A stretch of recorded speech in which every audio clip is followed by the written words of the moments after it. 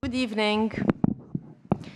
I'm Nadia Sheikh. I'm the Vice Provost for Culture and Research Engagement. I welcome you here at the Institute this evening to this talk by Professor Maribel Fierro, Research Professor at the High Council for Scientific Research in Madrid. This lecture, entitled The Intellectual Crossroads of Al-Andalus, How Andalusi Scholars Shaped the Global Islamic Culture, is our last lecture in the Institute series on the legacy of Al-Andalus. I will leave it to Professor Justin Stearns to introduce Professor Fierro more fully. What I want to do now, what I want to say, is to share with you that the lecture this evening is part of an ongoing partnership between NYU Abu Dhabi and the Abu Dhabi Music and Arts Foundation, ADMAF, on the theme of Al-Andalus. And I would like to say a few things in this connection. Since its founding, the NYU Abu Dhabi Institute has provided a platform for exchange about the newest developments in research and scholarship across the disciplines. Hundreds of local and international researchers have, over the years, shared their newest findings, theories, and ideas. For those of you who may not know, the Abu Dhabi Music and Arts Foundation was established in 1996 by Her Excellency Huda Al-Khamis Kano, one of the earliest cultural foundations in the Gulf region and the Arab world. ADMAF has been at the forefront of the UAE's arts sector, enabling creative expression through a wide range of programs and projects. By bringing together audiences and institutions, the foundation has helped embed art and culture in the heart of Abu Dhabi and the UAE. A bright example of ADMAF's institutional collaborations is the collaboration it has with NYU Abu Dhabi. For example, this partnership with the NYU Abu Dhabi Institute on the lecture series on the legacy of Al-Andalus. In connection with this theme as well, ADMAF is co-producing with the NYU Abu Dhabi Arts Center a concert next December, and the brochures are outside, so please make it next December and also for the earlier concerts. So it's a collaboration between the NYU Abu Dhabi Arts Center and ADMAF. Again, it's an Andalusi theme. We've invited the Grammy Award-winning Catalan-Spanish musician Jordi Savall, who crafted to this end a program spanning 500 years of Arabic cultural and historic music in Andalusia. As an incubator for the arts and creativity, ADMAF has partnered for many years now with the NYU Abu Dhabi Art Gallery on the Christo and Jean-Claude Award to nurture artistic talent in the United Arab Emirates. So as you see in our three public-facing programs, intellectual and artistic, we find ADMAF's fingerprint. We are grateful for the partnership, and I'm thrilled to announce that our collaboration on the lecture series between the Institute and ADMAF will continue next academic year. We will keep you posted. So now I return to our speaker. Thank you, Professor Fierro, for being with us. Professor Stearns, the floor is yours.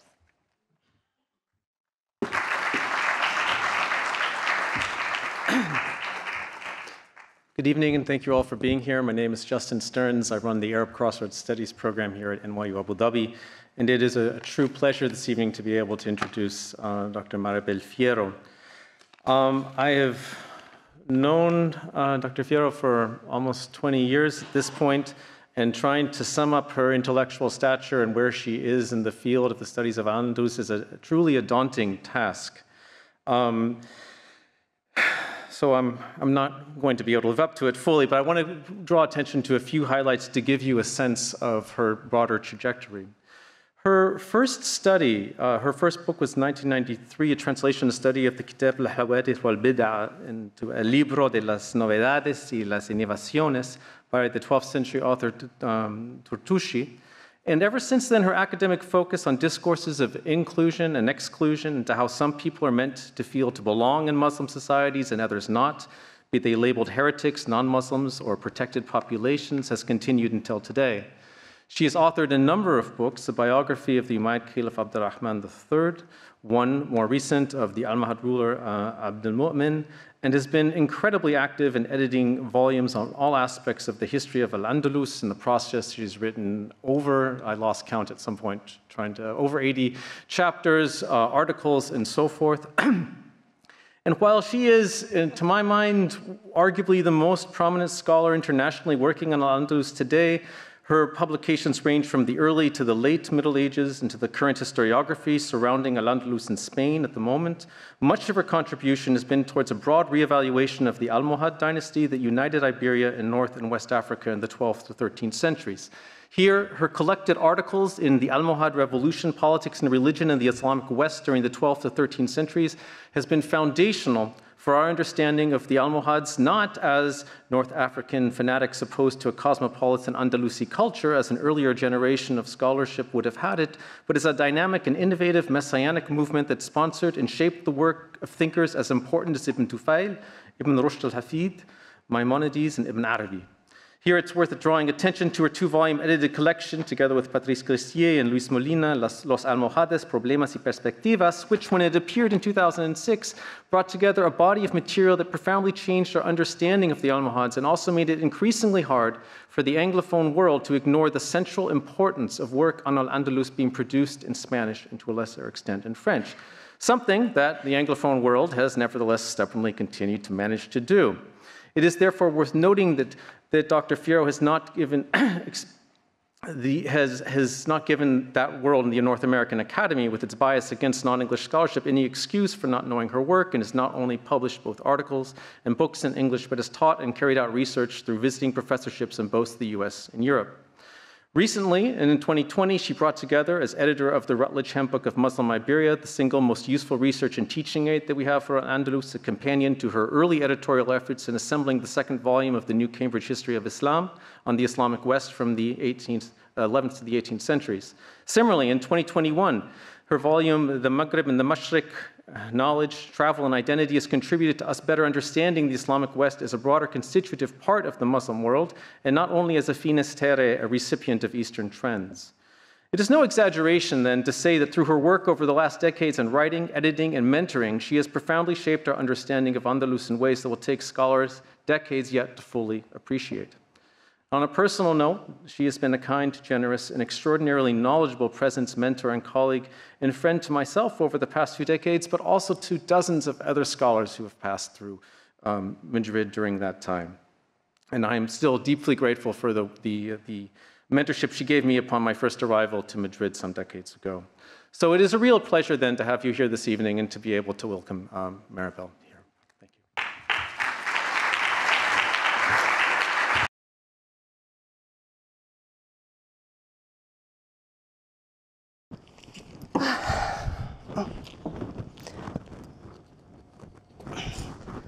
Sorry, I need this because I don't like heat, even if I come from Spain, or precisely because I come from Spain.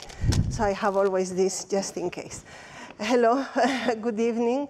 Thank you very much for the kind presentation. And I wish to thank the organizers, and especially Nadia Al-Sheikh, for this opportunity to be here with you today. It's my first time here in Abu Dhabi. I arrived yesterday, so I hope that I will have the time to discover a new place for me. I'll go back to this, the beginning of my presentation, sorry.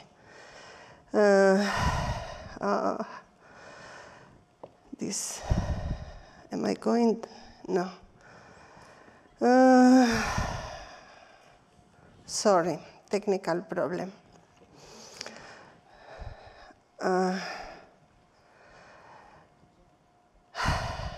So I appreciate very much this opportunity to visit a new country. I love traveling, and but especially the opportunity to talk about something that is of interest for me at this moment, and which has been already mentioned by Justin, which is a project that I'm directing now together with a colleague of mine at the center that our institution has in Granada, the School of Arabic Studies, and which is called The Maghrib in the Mashriq. It's a research project funded by the Spanish Ministry of Education, in which what we are trying to assess is the intellectual impact that Al-Andalus, and more generally the Islamic West or the Maghreb, had in the other parts of the Islamic world. And I'll explain why later why this we think is important. When I use the expression Islamic West, I'm roughly translating the Arabic term the Maghreb, which is the lands east of Egypt, west of Egypt. Usually Cyrenaica will be considered part of the east from a Maghrebi point of view. So it will be the lands that are today North Africa, excluding Egypt, plus Sicily and Al-Andalus. Al-Andalus, as you know, was the name given by the Muslims to the Iberian Peninsula. So these lands were not always united politically. Al-Andalus had its own political system for a while, but there were times, as we will see, especially under the Almohads, that this whole region was united politically. And culturally, there were many convergences, differences, but also similarities. So it's interesting to study it together, something that those of us who work on Al-Andalus have not always done. We have tended to consider that Al-Andalus was somewhat isolated from its nearest context, and I think this is a mistake that we should not make. What I want to stress before is that I will be talking of a period covering from the 8th to the 15th century, which is a lot of time. And therefore, when I'm talking about the Islamic West during this period, many changes happened. There were many different polities during this period. Very briefly, at the beginning, you can see in the map, there were different polities. Polities that had also different religious affiliations. There were Sunnis, there were Ibadis, there were Zaydis, there were Ismailis, and there were followers of local Berber prophets, and later there were the followers of an Almohad, of a Mahdi, of a Messiah, who were the Almohads. So it was not it is a geographically diverse region, but also from a political, religious, and social point of view, there were also many differences. So in the early period, we had these different polities. Then the Fatimid Caliphate was established, which this is the biggest extension that it took. In post-Fatimid times, that is after the 10th century, there were again different polities in the area, with the Almoravids taking especially protagonists. The Almoravids were a movement of camel drivers coming from the Sahara who managed to establish an empire that we call the Almoravid Empire. And then it was under the Almohads, as I said, here we are in the 12th century, 12th, 13th century, that the whole region was united under a single ruler, including Al-Andalus, because the Almohads, like the Almoravids before, occupied Al-Andalus. And then, after the Almohad Caliphate failed, the region, what we call the Maghreb, was divided in different dynasties that more or less correspond to the states that exist today, with the Marinids in what is now Morocco, roughly, the Zayanids in the central Maghreb, with Algeria, and the Hafsids in Ifriqiya, which we call Tunis today. And in Al-Andalus, there were also very many changes. At the beginning, you see in the map, the Muslims control almost the whole of the Iberian Peninsula, but then with the advance of the Christians, this territory started to be reduced until in the 14th century, we are here with what was left of Al-Andalus, the Nasrid kingdom in Granada, in what is now Andalusia. Because of the lack of time, I'm going to concentrate mostly in Al-Andalus, but as I say, the rest of the Maghreb will be present in my talk. And I think it's important, as I'm going to talk about Al-Andalus with my age, I have come to realize that when I use the term Al-Andalus, I have to take into account that most people have already their own image of Al-Andalus. All of us have an Al-Andalus in our mind. Al-Andalus is a very powerful trope, and one that is in the imaginary of many people with differences. It's not the same, the Al-Andalus that people who have been educated and gone to school in the Arab world have in their minds, that the one that we in Spain have, or in Europe, or even in Indonesia, which is, has its own specificities. But one of the most powerful elements of the Al-Andalus that is in our imaginaire is this idea of a lost paradise, al-Firdaus al-Mafqud. Al-Andalus is a lost paradise because it's lost because it was lost to the Muslims. Al-Andalus ceased to exist in 1492 when the last Muslim polity was conquered. There were Muslims living in the Iberian Peninsula later on, but not, they didn't have political power, so it was lost. But was it a paradise? How this idea of paradise came? The idea that it was lost means that there is a lot of nostalgia involved when thinking about Al-Andalus, especially in the Arab and in the Muslim world. And this is very well reflected in this book by Alexander Ellinson. Now, if we can understand why the idea that it was lost came into being, it reflects a historical reality. What about the part of the Firdaus? Well, the Andalusis were very good at selling how wonderful their land was. And for that, they had wonderful poets who wrote beautiful verses that, especially in the Arab world, are well known because they are written in beautiful Arabic and they are taught at schools. And they are very enjoyable and very good poetry. I have written here some verses by one of the most famous Andalusi poets who excelled in describing how beautiful the land of Al-Andalus was. And in one of his verses, he said, "O inhabitants of Al-Andalus, what luck you have! Water, shadow, river, and trees. The eternal paradise is in your lands. If I could choose, I would choose them.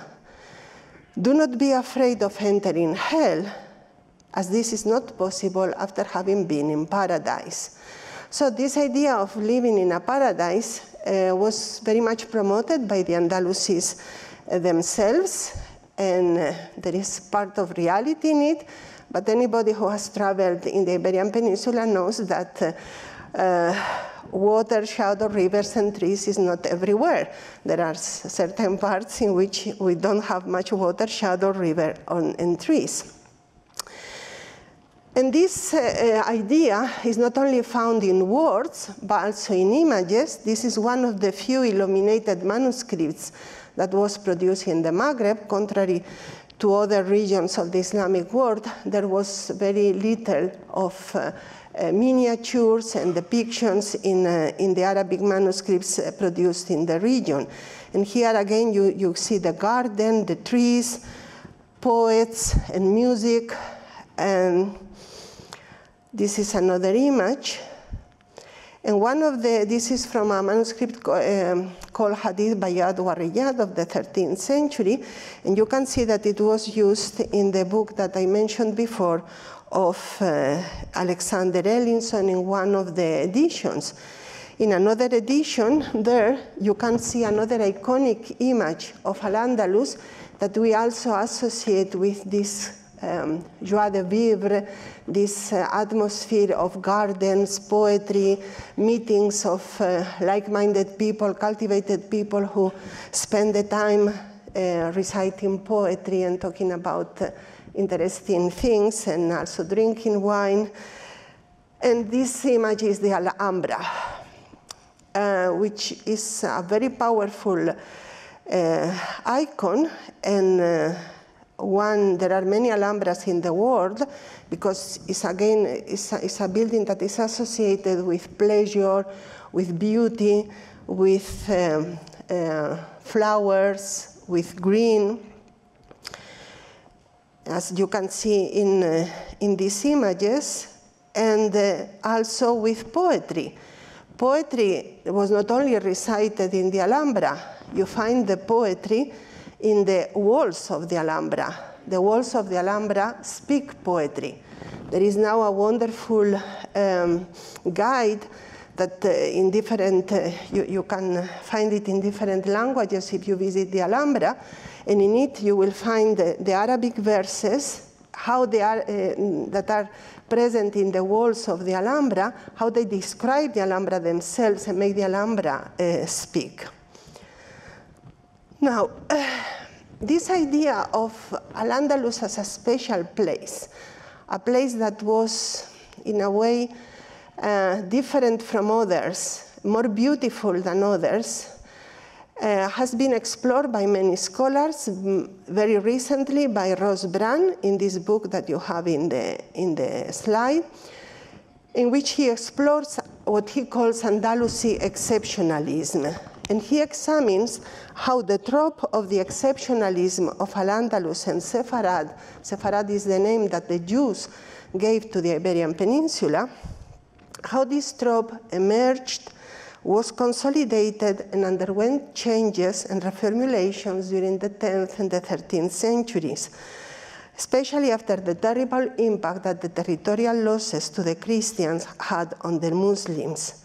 And he also examines how this has continued to inform later perceptions and to the present. And what he says is that, in fact, the particulars of this trope were invented by the Andalusis themselves, who insisted, the elements, the most important elements, were the peripheral geographical position of Al-Andalus, the fact that Al-Andalus was on the edge of the Islamic world, the fertility, it was on the edge, and it was an island. It was an island because it was surrounded by the sea and by the Christians. And this gave to the Andalusis a special feeling that they were at the edge of the Dar al-Islam, therefore they had to fight the enemies. At the same time, that made them a frontier society that was able to influence in different ways the other side of the frontier. So, but this idea that the periphery being situated in an edge made Al-Andalus special is very prominent in Andalusi writings. The Andalusis also insisted on the fertility of the land, how noble they were, and they preserved their Arabic genealogies and their Arab lineage. We find these genealogies being preserved even in Nasrid, Granada. So at the end of the presence of Al-Andalus, they were still saying, we descend from these Arab tribes. Their commitment to religious orthodoxy, their erudition and love on learning, and their cultural sophistication. And the Jews who lived in Al-Andalus and who were very deeply Arabized also produced an alternative image of themselves in this sense. So you can see the Andalusis had a very good view of themselves, and they were able to promote it and make it known outside Al-Andalus. And it's very interesting to see how this was formed, but it's also interesting to challenge it a bit. Because at the end, one of the important things to remember is that this was the view of the elites, of the cultivated elites, of the learned elites. But Al-Andalus was more than that. Most of the population lived in rural areas, not in the Alhambra Palace. And what they thought of their land and of themselves is very difficult to recover. And this is something that we should always insist. The point of view that we are transmitting to modern audiences, we have to make it very clear that we rely on writings, and the writing was done by certain groups of the society. Most of Andalusis, as I said, will never know what they thought about their lands because they were not in the business of writing. They were just too busy doing their harvest, trying to find solutions when calamities struck their villages, and trying also to not to pay too many taxes when the tax collector came. And it's very difficult to recover their lives. We are lucky that archaeological work has been very extensive in Al-Andalus, so we can, through the work done by archaeologists, to recover part of the lives and material culture of these groups, but we also have to put a big quotation mark about what they would have thought about the vision of Al-Andalus promoted by the elites. Now, so when I talk about Al-Andalus, sorry, I will go back to this, I want to make it very clear that I'm not interested, and I usually don't work on this Al-Andalus who has acquired an almost mythical character as a land where if we were being transported there at this moment, we'll go in the streets of a village or a town in Al-Andalus and we'll find people reciting poetry and having a good time. Al-Andalus was a normal place with a normal society in which many changes happened and where different groups of people lived. And what I'm interested is in trying to recover the different contexts and the changes that took place in these societies along the way. But it's true that the idea that Al-Andalus was a periphery existed, responded to the truth. We can see that very well in the map, and had consequences for Al-Andalus. And one of the consequences was that the scholars of Al-Andalus traveled a lot. We usually associate Al-Andalus with some famous travelers like Ben Jubayr and Ben Battuta, books that are modern bestsellers in many ways, and films have been made and they have been translated into different languages, but they reflect the fact that, as I said, the scholarly elites of Al-Andalus were traveling elites. And this was so because the Andalusis knew that, especially in the early centuries, knowledge was being developed elsewhere in the central lands of Islam. Let's call it this way. So we find that the Andalusis had their own mythical image about Baghdad, for example, as you can see in the text here. Baghdad, capital of the world, source of all virtue, homeland of those who, for the first ones, have carried the banner of knowledge, of refinement in the practice of sciences, of manners, of sagacity, of intelligence, of penetration of the spirit, of power of thought. And if they thought that about Baghdad, of course that meant that they wanted to travel to Baghdad and be able to take part of this knowledge that was found there. And by doing that, they thought that they could become like Baghdadis, and in fact, that's one of the ways in which they describe themselves. The Andalusis are like those of Baghdad for their sagacity, intelligence, perspicacity, talent, subtlety of wit, sharpness of thought, penetration of ideas, and for their good manners, elegance, and gentleness. Again, the Andalusis were very good at speaking very well of themselves. But the fact is, as I said, that the Andalusis traveled a lot. And here, just to give you an example, because here the comparison, the comparative element is important, this is a study done about the grammarians in the early centuries of Islam by Monique Bernards that show very clearly that in the same period, there were 62 Andalusis traveling to the central lands of Islam in order to study grammar, whereas from Khorasan, only 10. so that the movement of people coming from Al-Andalus to the central lands was very intense, especially in this early period when they knew that knowledge was found elsewhere in the central lands of Islam. Now, we can now know better all this movement of people thanks to a wonderful online resource called the Prosopography of the Ulama of Al-Andalus, which is a database that can be accessed freely in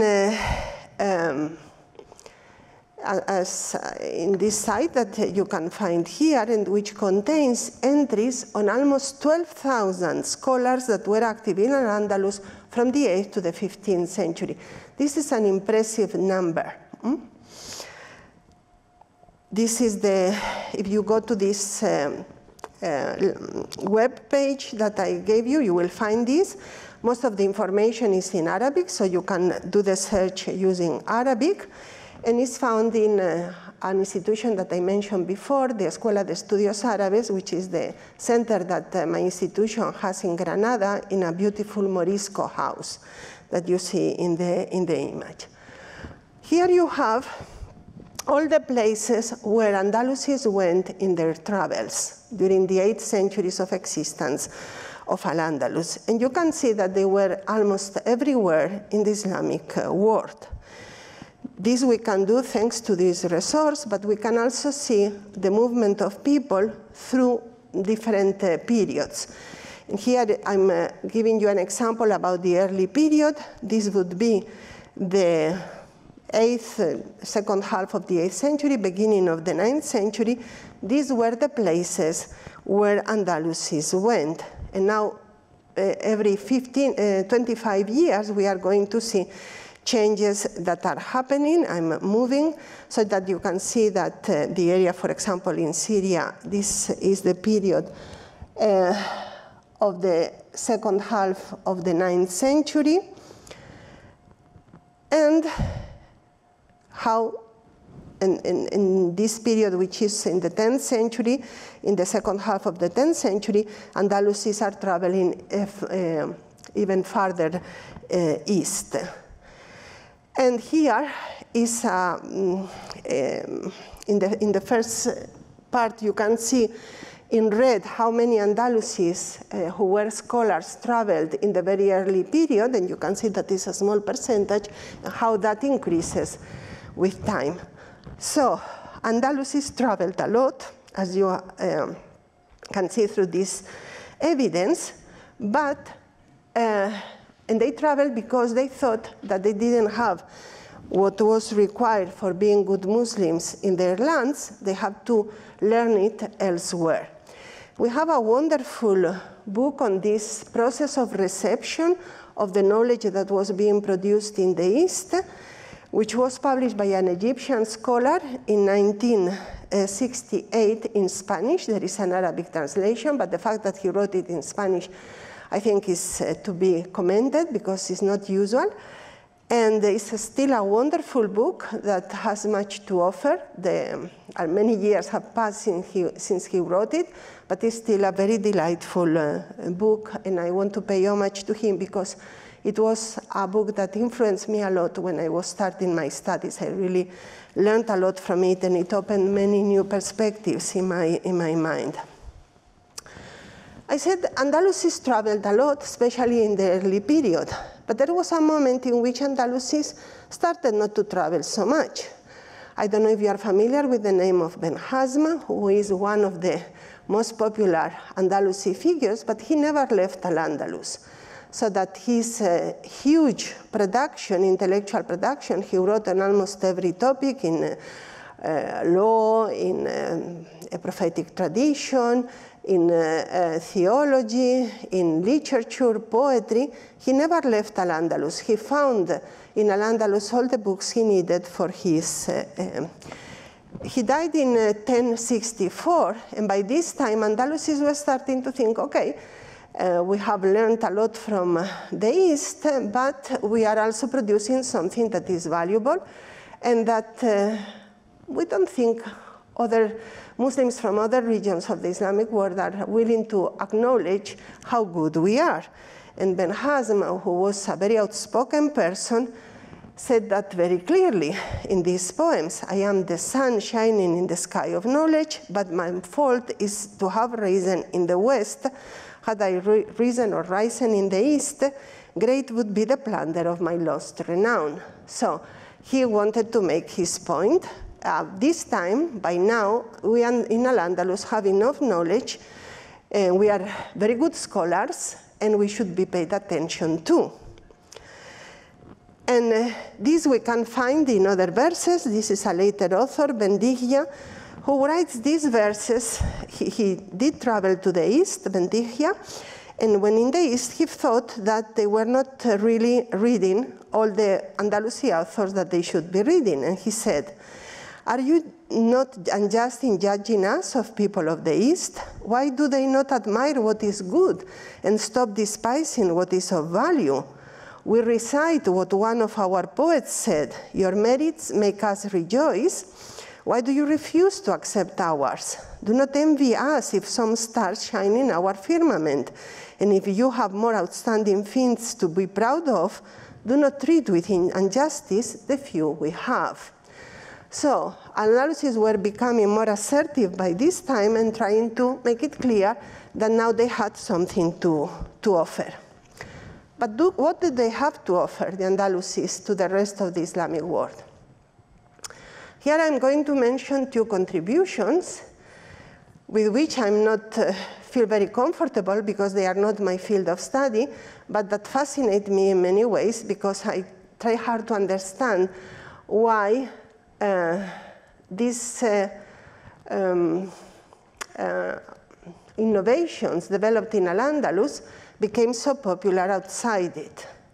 The first are the muashahat.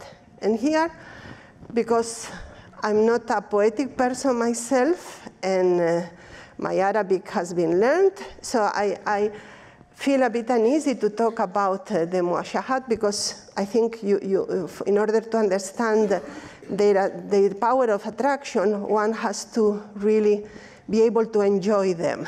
The muashahat were invented in Al-Andalus towards the end of the 9th century. We know the names of the poets who are said to invented it, and I'm not going to go too technical into their characteristics, just to mention that what characterizes them is the use of a short song or statement in the vernacular language, either colloquial Arabic or Romance, which was the prosodic foundation of the entire poem.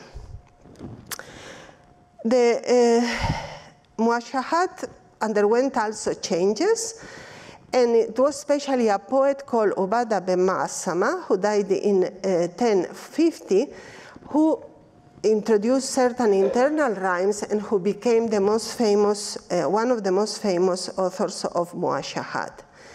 The point I want to make is that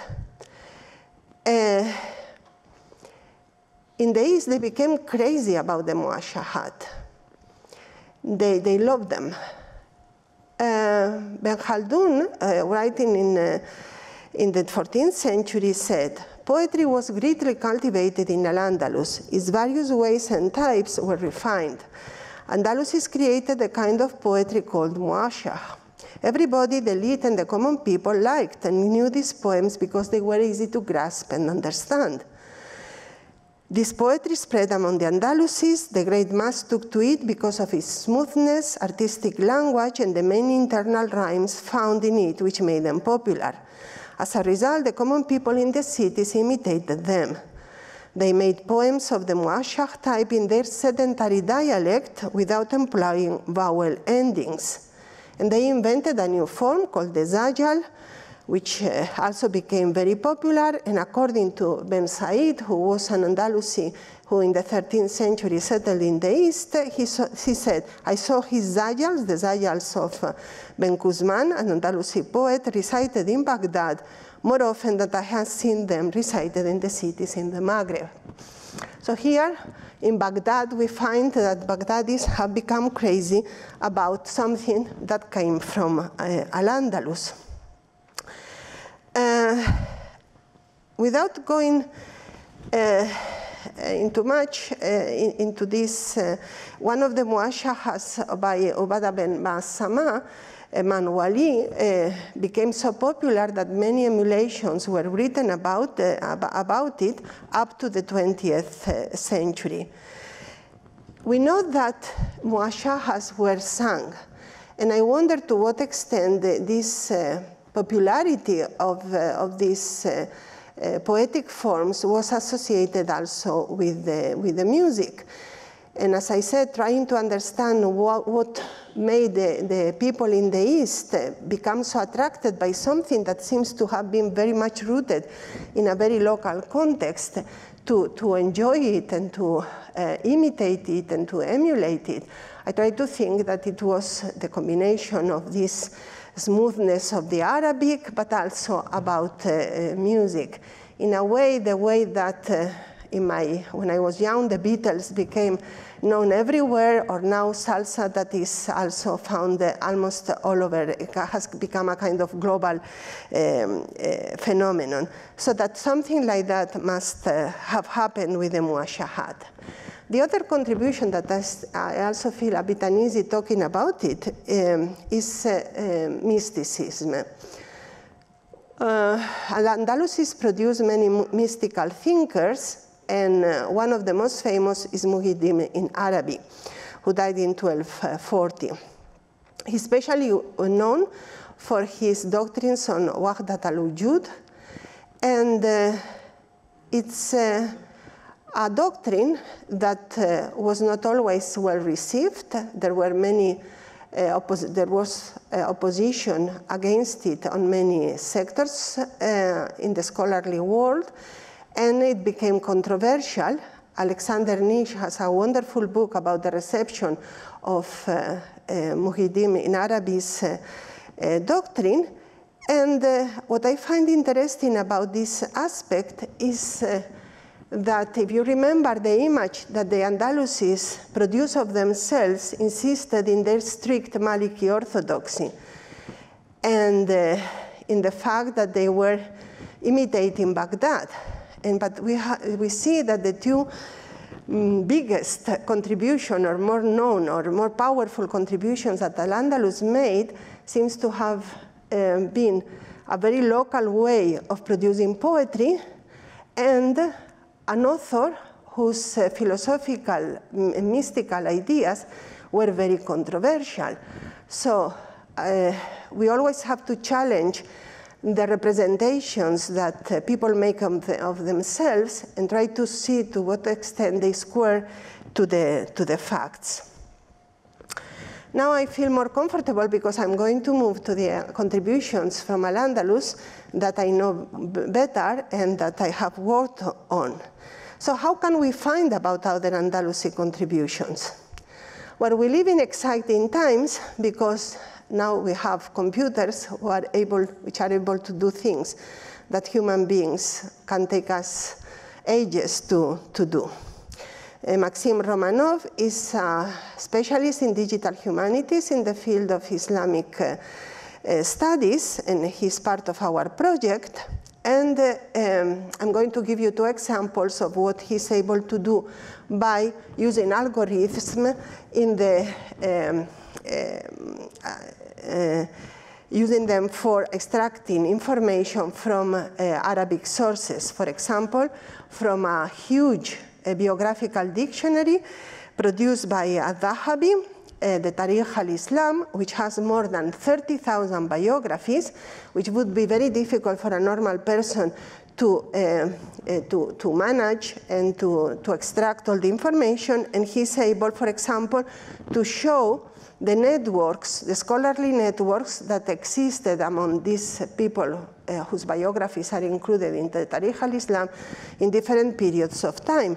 And here you can see how Al-Andalus, still in the periphery, still in the edge of Islam, but is very well connected with other centers of the Islamic world, and in a way is also becoming a center. It's important in any case to indicate that very few people from the East ever came to Al-Andalus. Al-Andalus never was a destination. We now tend to think that Al-Andalus was a wonderful center of intellectual production, which it was, but people from, who were not from the Maghreb, but from the East, from the Mashriq, never came to Al-Andalus to study. They never felt the need to do it. And we can talk about this later on. Maxim Romanov has also taken a bibliographical work from the early 20th century, and has, through this work, has mapped the intellectual production of the different regions of the Islamic world, which offers us an interesting perspective to see, in terms of production, how Al-Andalus compares to other regions of the Islamic world. So we are now able to do this kind of things.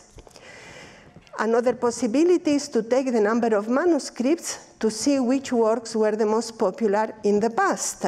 And that's what Ross has done. And here you can see that he has been able to produce a list of the 10 most popular tafsir works that were produced in the Islamic world. And in number 10, oh, it's 20. In number 10, we have the only Andalusi contribution by a man called Al-Qurtubi, who was a Cordoban who left Al-Andalus and settled in Egypt. I have myself produced a database, which is called the History of the Authors and Transmitters of Al-Andalus, in which I have collected information on more than 5,000 Andalusi authors and transmitters, and of the almost 14,000 works that we can know that were written or transmitted in Al-Andalus between the 8th and the 15th century. And through this database, I've been able to produce a list of the top Andalusi bestsellers. I use the term bestseller, of course, not implying that here we have the same reality that modern bestsellers, which have their own circuits and dynamics of production, consumption, and merchandising. But by bestsellers, what I try to convey is the idea that these were hugely popular works, and we know that they were hugely popular because there were many manuscripts. There are many manuscripts of them. In many cases, in all the libraries in the world that hold Arabic collections, collections of Arabic manuscripts, and also because there were many related works were produced on these works. I'm not going to go to the more technical aspects of the list. Maybe you are familiar with some of the names that appear. I will just briefly comment on the topics and some of characteristics that I think are of interest. So, what is striking in this list is that what we today consider modern bestsellers, like the Tawq al-Hamama by Ben Hazm, I don't know how you translate it into English. Correct. The necklace of the dove, yeah. Oh, the ring of the dove. This was never a bestseller in the past. There is only one manuscript left. So numbers allow us to grasp that we take today to have been very popular works, not necessarily was the same in the past. So what do these top Andalusi bestsellers talk about? They deal with the Quran, with the Prophet Sirah and Fadail, with the profession of faith and the 5 obligations from a Maliki point of view. They deal with grammar. They also deal with the so-called sciences of the ancients, with alchemy, with medicine, and with mathematics. And there is a mirror of princes included in the list. Why did they become bestsellers?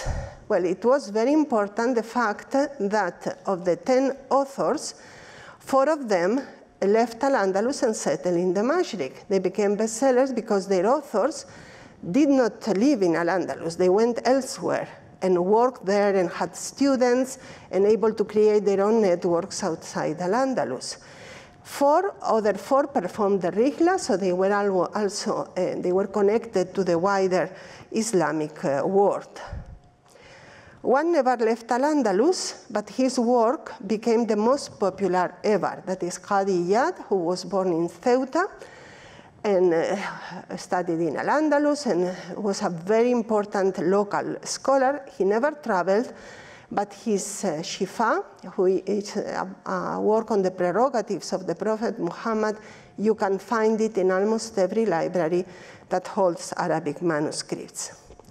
Now, other characteristics of these works. 5 are didactic works, and of these 5, 3 are didactic poems. So these are poems meant to be learned by heart in the pedagogical process. 3 of them have an encyclopedic character, and 3 deal with non-religious sciences, and 2 deal with grammar. What I found more striking when I came up with this list is that usually Al-Andalus is mostly valued because of the early period when the Umayyads ruled in Al-Andalus, which is when it was considered to have become this flourishing intellectual center. But in fact, most of these bestsellers belong to the period of the so-called Berber empires. They were produced at the time when Al-Andalus was ruled by Berbers from North Africa. And these are, you can find the list there. And in fact, they mostly come from Almohad times. As Justin said, the Almohads are a long-lasting love of mine, so I was very happy to be back with them. Now, the Almohads, in order to understand the Almohads in a brief time, look at the coins they minted. These are coins minted by the Almohads. What is striking in them is that they are square. This was the first time square coins had been minted in the Islamic world. This was a very simple, but not simplistic way on the part of the Almohads to say, something new is happening. A new era has started. Things are not as before. This is new times, and things are going to be different. I think this is the best way to summarize how the Almohads saw themselves, and they wanted people to see themselves.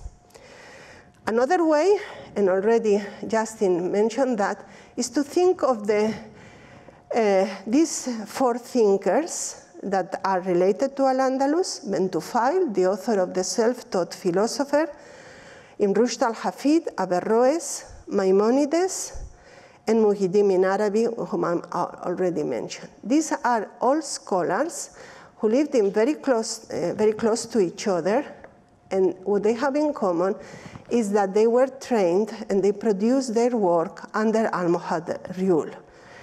They are very innovative scholars. They are scholars who, when you read them, you see many windows that are opened to new things that might have been there before, but nobody had written about them in the way they did.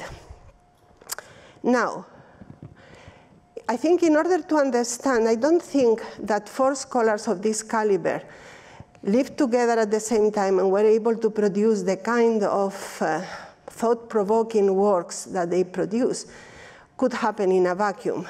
Something must have been going on that made that helped them to be able to develop all these potentialities that they had. And I think this has to be related to what some of these bestsellers are indicating to us. The fact that Almohads were very much interested in education. They had an intellectual project. They had a pedagogical project. And they found ways to, and they promoted ways in order to carry out this pedagogical project. And briefly, I will indicate some aspects. First, it was the interest in grammar. Grammar was very important because these were Berber empires that had mobilized Berber-speaking populations who had to learn Arabic. And in order to learn Arabic, they needed to produce pedagogical materials that would help them not only to learn it, but also to master it and be able to do things with it. This already in pre-Almohad times, a famous thinker, Abu Bakr bin al-Arabi from Seville, had said, we are doing it wrong. We start teaching our students the Quran, and they don't understand enough Arabic to understand the Quran. We should start with grammar, and once grammar has been learned, then we should move to the Quran. The first Almohad Caliph, Abd al-Mumin, took a grammarian called Ben Mada with him to Marrakesh to teach his sons. And Ben Mada produced a refutation of the grammarians. He said, grammarians make things too difficult. They start producing too much theory and make it very difficult to understand what grammar is all about. We should make it simple, because he had to face the need to educate the sons of the Caliph, who were Berber speakers, and also the Almohads in general. Their followers were Berber speakers. They needed to train them in Arabic. By the way, this work by Ben Mada was reactivated in Egypt in the 20th century when they were trying to find ways of establish a state school system in which students could master Arabic enough to be able to carry out their studies. Then, apart from grammar, the other three elements are encyclopedism and didactic poems. Two of the bestsellers is the famous Shatibiyya and the famous Alfiyya. The first is a didactic poem to learn the Quranic readings, and the second is a didactic poem to learn grammar. Under the Almohads, didactic poems on almost every field were being produced. It's amazing. And I think the fact that many of the Andalusis who emigrated to the East were able to find jobs in the East was because they were so good at producing didactic poems that they have an expertise and skills that they could sell themselves. I want to quote here Van Helder, who has said, well, rather paradoxically, many of these didactic poems were far from being didactic in the modern sense of the word. It is obvious that many an urjuza is not so much an introduction to be presented to beginners as a helping tool, an aide-memoire. In spite of this, he says, because when we look at these didactic verses, how are they didactic? They are very difficult. As Van Helder explains, it seems that until quite recent times, young students were confronted with precisely such poems. The surprising thing is that this seems to have worked in many cases. So it worked. It helped them in their studies. Sorry. And then there is the encyclopedic part. Most of these, like for example, the work by Ben al-Baitar in medicine, in simples, has an encyclopedic character. And under the Almohads, encyclopedism was very much what was at stake. Averroes, Ben Rushd al-Hafid, in a way, his work is of an encyclopedic character. Maimonides as well. Encyclopedism is very much present in the production. Not encyclopedism only as collecting the information. It's also about understanding the usul and understanding the fundamentals of each discipline. And the best way to explain what the Almohad scholars were trying to concentrate on, I think is explained by Ben Rushd al-Hafid when he says, well, until now, what we are producing, we train people to become shoemakers that are able to produce shoes in enormous quantities, so that you go to a shop and you get almost dizzy trying to find the size that you require. What we should produce is shoemakers who, when the customer comes, is able to produce a shoe at this moment that is the shoe that he needs. Not to have many already produced. We should be able to understand how to do things, how things work. And I think this summarizes very well what the Almohads, which was really, in my opinion, the most thought-provoking, the most innovative period in the history of Al-Andalus and the Islamic West was about. Thank you very much for your attention.